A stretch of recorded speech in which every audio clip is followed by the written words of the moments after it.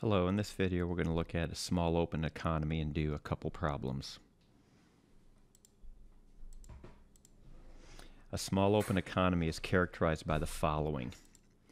GDP is 5,000, government spending is 1,500, taxes equals 1,000, the consumption function equals 250 plus 0.75 multiplied by disposable income, y minus taxes. The investment function is given as 1,000 minus 50R, where R is the real interest rate. Net exports equals 500 minus 500E, where E is the real exchange rate. And we're told here that the real interest rate is 5%. And like I said, E represents the real exchange rate. R is the real interest rate. We want to find national saving, investment, the trade balance, and the real exchange rate in this small open economy. So we'll start with the investment function.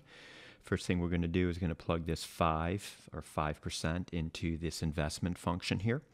And we have investment spending of $750, 1,000 minus 250. The next step is to evaluate the consumption function at 5,000 for Y, and then subtract out taxes of 1,000, and we have consumption here of $3,250. Recognizing that GDP equals consumption plus investment plus government purchases plus net exports, we're going to solve this expression for net exports. So solving this top expression for net exports, we get this result.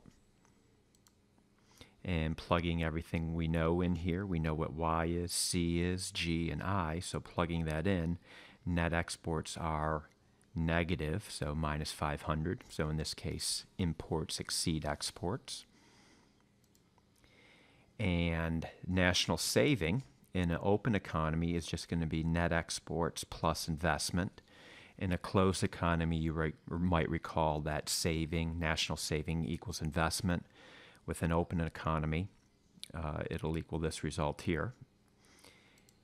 And so plugging in net exports of minus 500 and investment spending of 750, saving in this economy here, national saving in this economy here is 250. Taking our net export equation and setting net exports now equal to minus 500, we're going to solve for E. So dividing through by minus 500, E, the real exchange rate, is 2. And we found everything that we set out to find. All right, let's do another problem. In this second problem, I'm going to reduce government spending a little bit, and I'm going to increase taxes. So a very similar economy, but like I said, G is a little bit smaller here, and taxes are higher in this example. And so one thing to point out, just intuitively, government saving has increased in this example compared to example 1, and that will increase the supply of dollars to be invested in other countries. This will lower the real exchange rate, okay? So because there are going to be overall a greater supply of saving, greater supply of dollars to be invested, not only domestically but in foreign countries, this will lower the real exchange rate, causing domestic goods to become less expensive relative to foreign goods. So exports will rise and imports will fall. So we should see a rise in net exports in this example. Everything else here, the consumption function is the same, the investment function and the net export function are exactly the same. And real interest rate here again is 5 for 5%. So setting up the investment function and evaluating it, we get investment spending once again of 750. Our consumption function in this example, we'll have a level of consumption here of 2,875. Solving for net exports. Net exports in this example is going to be 0, so exports will equal imports. recognizing that savings equals net exports plus investment.